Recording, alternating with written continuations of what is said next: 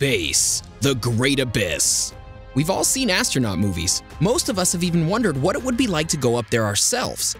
Let's talk about the effects on the human body after a few days in space. Do your muscles disappear? Are you more vulnerable to sickness? We are talking all that and more. Let's begin. Number 1. Muscle atrophy. Floating around in a weightless environment reduces the purpose of muscle. Everyday tasks that require physical strength become almost effortless.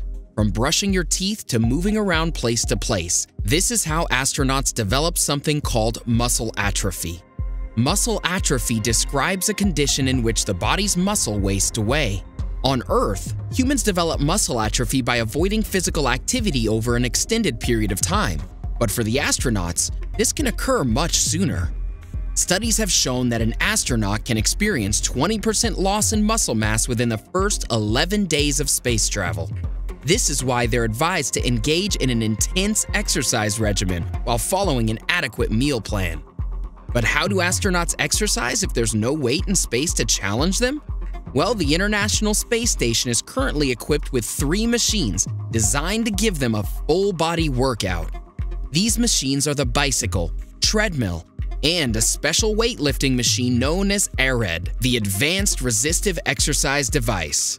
The ARED machine is obviously not your ordinary weightlift contraption. Regular weights wouldn't hold much resistance considering they don't weigh anything. Instead, the machine carries 2 canisters which act as vacuums. The astronaut will pull against them with the long bar.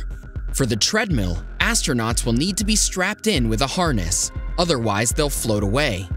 Since you won't be able to sit down, the stationary bike has no seat. The occupant stands with their back against a pad. Astronauts are encouraged to exercise 6 days a week for 2.5 hours each day. This will counteract the effects of losing muscle mass. Number 2. Bad spinal muscles. On the off chance that you end up on a space mission one day, don't freak out if you experience back pain. This is commonplace for astronauts both in orbit and returning to Earth. Extensive space travel causes your spinal muscles to shrink. In microgravity, your spine begins to weaken and experience atrophy. As a result, your paraspinal muscles decide to reduce and shrink in density. Paraspinal muscles help the movement of your spine and posture. When affected, changes to your spinal structure can last anywhere up to 4 years after returning to Earth. There's a study from 2019 that focused on 17 astronauts who had all been to space an average of 6 months. Examiners found significant changes in the paraspinal muscles. For one, individual muscles had reduced up to 8.8%. There was also an increase in fatty tissue around these muscles. Some of the changes in muscles varied among astronauts. For many, the state of their spinal muscles were related to the amount of exercise they were doing. Some just weren't spending enough time strapped into the treadmill. By the end of the study, researchers concluded that one of the ways to prevent loss of the paraspinal muscles was more exercise. Let's talk about another scary change astronauts experience. Number 3. Bone loss. Were you aware that over 10 million people in the US suffer from osteoporosis? This is a disease that occurs when your body loses too much of its bone. Over time, they can become weak and break apart, even after a sneeze or a cough.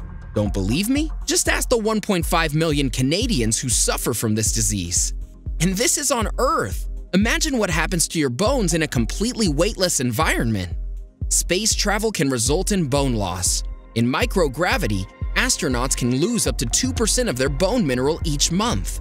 If you're in space for only a short duration, bone loss isn't a huge deal. But for those taking long-duration space flights, it can be a real problem. This has become known as spaceflight osteopenia. Due to the lack of resistance on your body, bone loss won't affect you as much in space. But upon returning to Earth, the weakened state of your body may cause the bones to fracture. This bone loss normally occurs in the lower region of your body, particularly your leg bones and lumbar vertebrae. Exercise also serves as a countermeasure to slow the progress of bone loss, but it's said not to fix the problem entirely. Are you finding this list interesting so far? Alright, let's keep going. But before we continue, are you interested in further information on space? Check out our video discussing what would happen to your body in space without a spacesuit. Now, let's get back to our list of what happens to your body after a year in space. Number 4. Fluid shift.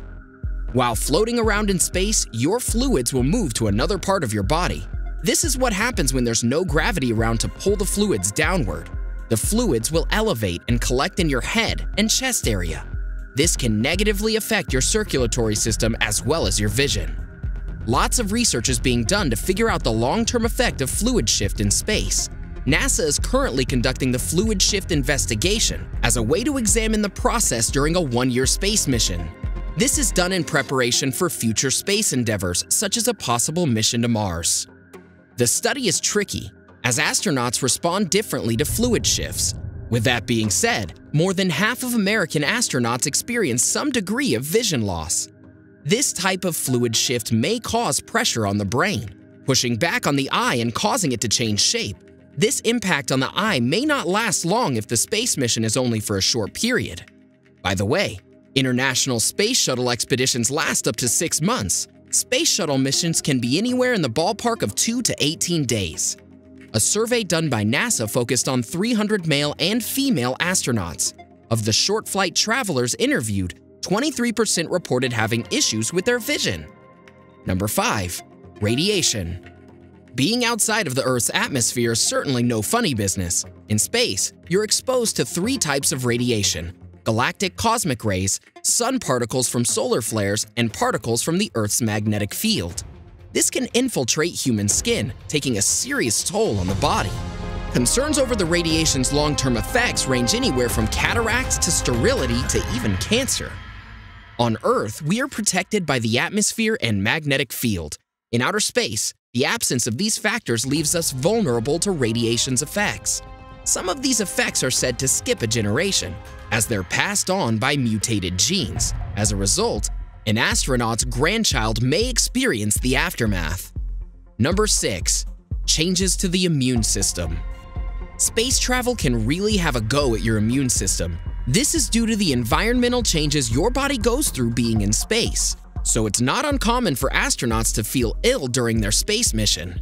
Your immune system is designed to protect your body from illness. Things like radiation and overall stress can attack and overwhelm it. From here, your immune system will not be acting the way it usually does when an outside threat is upon it. In 2014, NASA conducted a study on crew members of the International Space Station. The results showed that their immune system was not working against cells that cause viruses. Instead, astronauts were actually showing signs of illnesses they hadn't seen since childhood. Further research is needed to see how the decline on a human's immune system can influence potential space missions to other planets. Number 7. Hurts the microbiome. You know that bacteria within us that helps to clean your gut and works to improve your overall health? This is known as the microbiome. Plenty of research has been conducted to figure out how exactly this bacteria reacts during spaceflight.